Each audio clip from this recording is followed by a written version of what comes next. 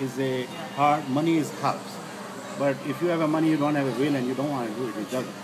What do you think? Because you have a background of journalism, you are kind of internationally known now, alhamdulillah. And do you think any effort you working on it or you planning for it? I like to see that. No, it's not to do with me. I think what you're facing here in America with young people is that they are trapped in dunya.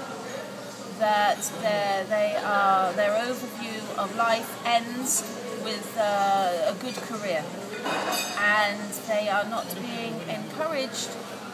In fact, every aspect of life in America encourages you to be trapped in dunya, to think about how you look, to think about how you're going to pay your debts. So then, once you've paid your debts from college, you've got to think about saving for your children's college.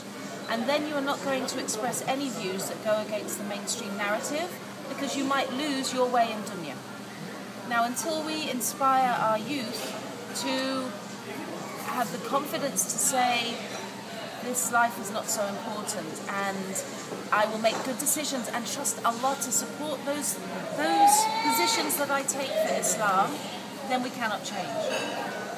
Okay, so building the institutions, coming back to that question. That's the older generation of Muslims in this country, inshallah, need to put the money to encourage youngsters not to be sucked into the institutions that corrupt their Islam. You have to set up alternatives, whether it's